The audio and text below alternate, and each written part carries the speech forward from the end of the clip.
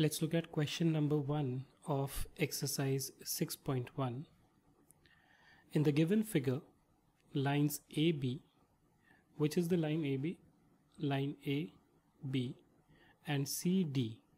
So C is here, D is here, intersect. Intersect means they meet at point O.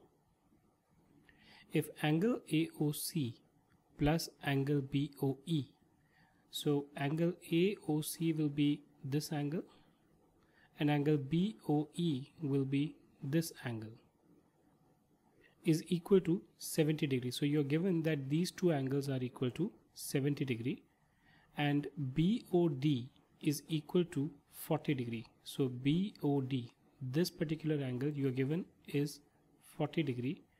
Find angle BOE and reflex angle COE. You have to find what is the measure of this angle and what is the reflex angle COE. Now reflex angle COE will be what? It will be 360 degree minus the value of angle COE. Correct?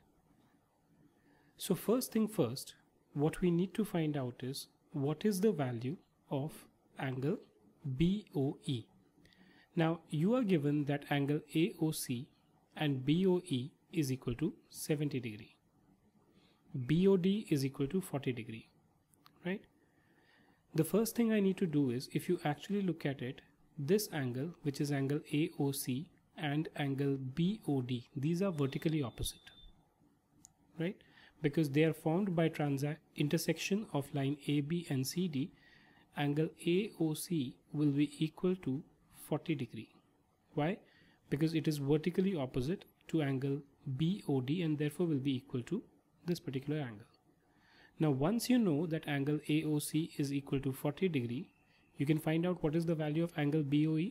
Angle BOE will be simply equal to 70 degree minus angle AOC. In other words, 70 minus 40 or 30 degree. That's the value of angle BOE.